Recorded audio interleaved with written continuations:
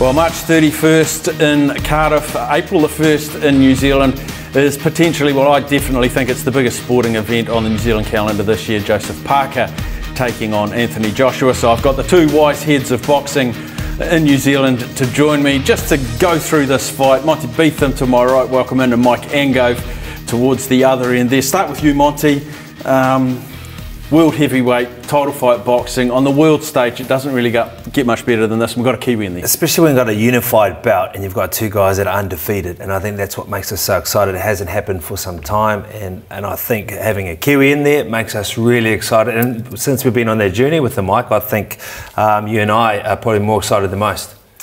Yeah, I think so. In particular for me, what makes it exciting is you've got two guys who are clearly flawed fighters in a lot of ways. They're young, they're undefeated, they've had their troubles in the ring. I think Joshua's looked more impressive, but both of them have holes in their game that can be exploited. So that makes it an analyst and also a couch potato's dream, where they can talk up the fight and talk about the weaknesses of the other fighter and how that's going to come together. And that's going to be fascinating. You know, walking the actual talk will be interesting. Yeah, and we're going to move off to the side shortly and get these guys just to walk us through the things to look for in the fight, what they need to work on. Now, Monty, Joe's been roundly criticised over in the UK that he's got defensive flaws and all that sort of thing.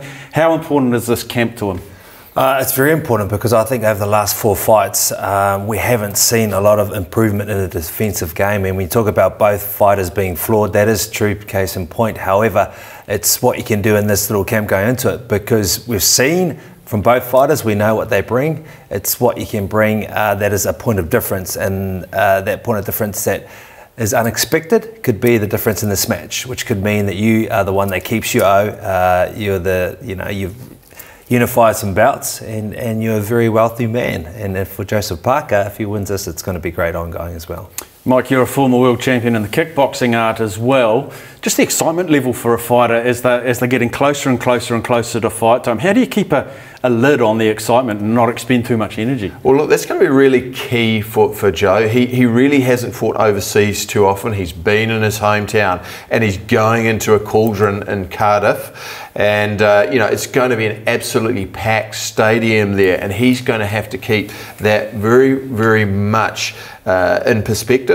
Now, two things can happen to fighters. They can tie up and get overawed by the situation, or they can feed off it and grow as a fighter because of that. And Kevin Barry's got to do a job here now. He's been through it a couple of times before, not only with Tur, but also with Bibit Shamanov at world title level in front of big crowds. And he's got to prepare Joseph mentally for that, so he's at the optimal mindset. See, Joseph's normally on the hometown advantage, and he's on that side and they're screaming for him. It's going to be the opposite here, and if he does get stung a couple of times in the smash, which I'm sure both of them will, that's when you delve deep and think, what have you got, when the crowd is not actually trying to lift you, they're going against you.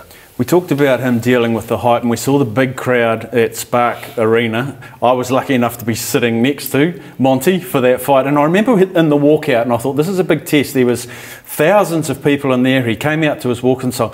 I got goosebumps. I couldn't believe we had a world heavyweight title bout in New Zealand, as long as I've been following boxing, and you and I just gave each other that sort of knowing look. He dealt with it that night. How different from the big expectation of New Zealand locally to the big expectation of the world globally?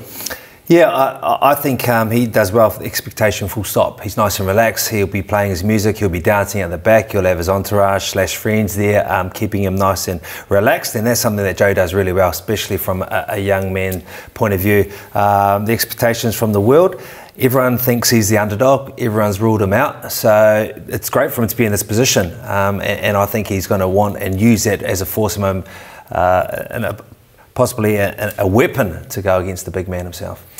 Only one common opponent, Mike, and we'll do it in the fight breakdown later, but Carlos Takam, he's a very different fighter to both of them.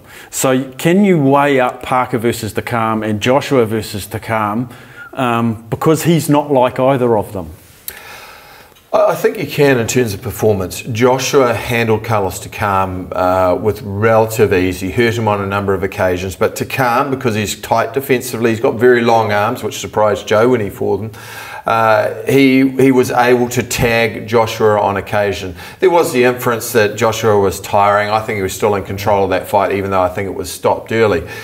But you have to take into account a couple of things. The fight with Takam was 2 years after Carlos's fight with Joe. So, you know, he's an older, aging fighter. That was really his last chance. Also, he wasn't the first choice opponent. He was brought in on late notice, and as much as you can say, hey, he was preparing in camp and he was ready for that fight, it's very different both mentally and physically from you know, actually preparing for the fight to being called in at last minute notice. So for mine, you have to take it on face value. Joshua certainly performed, but you also have to qualify that with some of those other elements.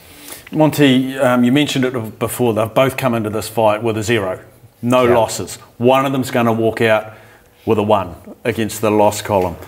How will that affect the guy that loses with their future? Because they're still young guys, and I still say we often hear 2-time, 3-time world champion. Yeah. That happens because they lose and then come back and win again. It's not the end of the career, so whoever gets the loss here. Yeah, I think for AJ, if he loses, the amount of support he's got behind him is phenomenal, and he can come back probably a little bit easier than Joe.